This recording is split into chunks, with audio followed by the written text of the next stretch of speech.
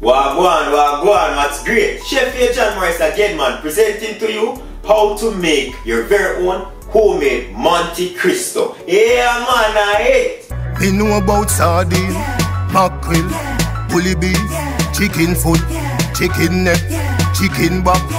Nothing I waste, nothing I dash way. Monte Cristo is a French-inspired dish, you feel me I say? And it's a fried sandwich, so to speak. For breakfast, lunch or brunch, now that's a munch. You can have this sandwich for any 3 of those times. You can even have it for dinner, you know what I say? The Monte Cristo, man. Simple, quick and easy. Gonna be showing you how I get that done real quick. So without further delay, forward, let me show you how I go on. First up, we're gonna go in with 1 egg. We're just gonna whisk this out nicely.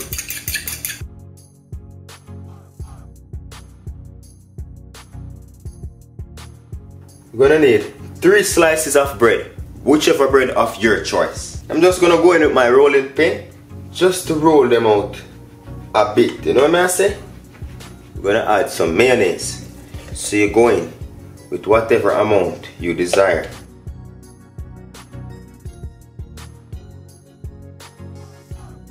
Spread that out.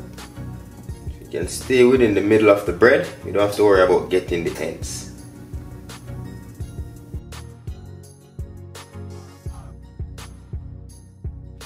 Then I'm gonna go in with some mozzarella cheese. If you have grated mozzarella cheese, go ahead and use that. But I'm using a block cheese here, and I'm just getting it grated myself.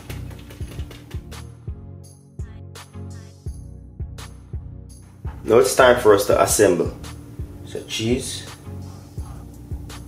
So I'm going with about ½ cup of cheese. You can use any amount. This is not a precise recipe.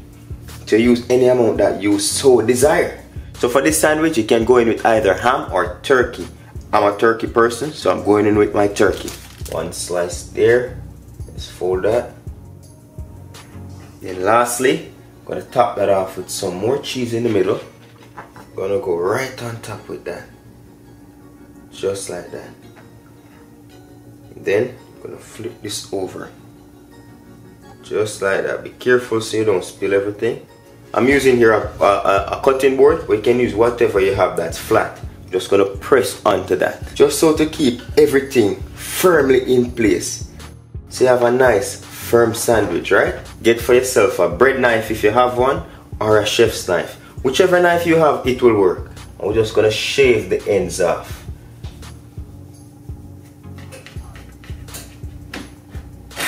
You know what I say? Because you're gonna take that brown off.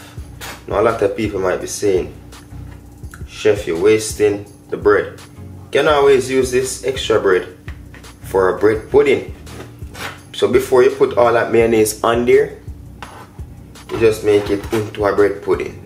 So the bigger the bread, the better the sandwich. But this is nice and firm. So if you stack your sandwich before you cut the crust off, you can always eat the ends, right?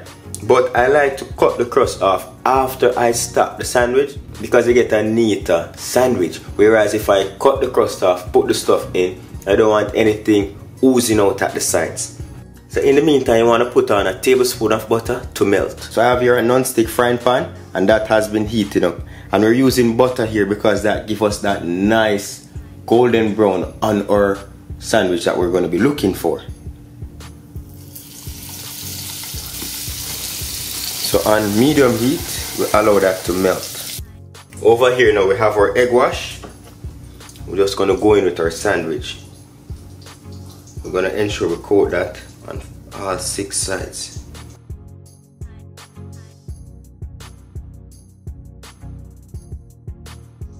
Drench that bread. Don't soak it. And then you drain the excess off and over to our fryer. Then we're going to go right in now with our sandwich. A minute there about on each side. You know what I said?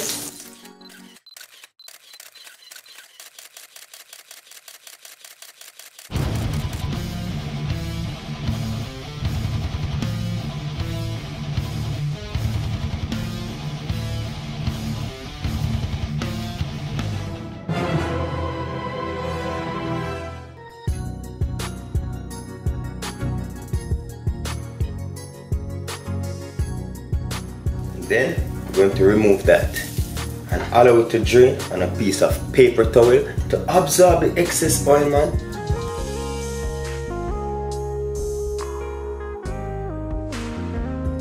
And there you have it, how to prepare Monte Cristo here on Moore's Time Cooking It. Once again, thank you very much for watching, and do remember to hit that subscribe button for more amazing videos like these. Until next time, safe travel upon the gravel and go and big up on yourself. See you another dinner for later. But know you fast girl, you have to tell me.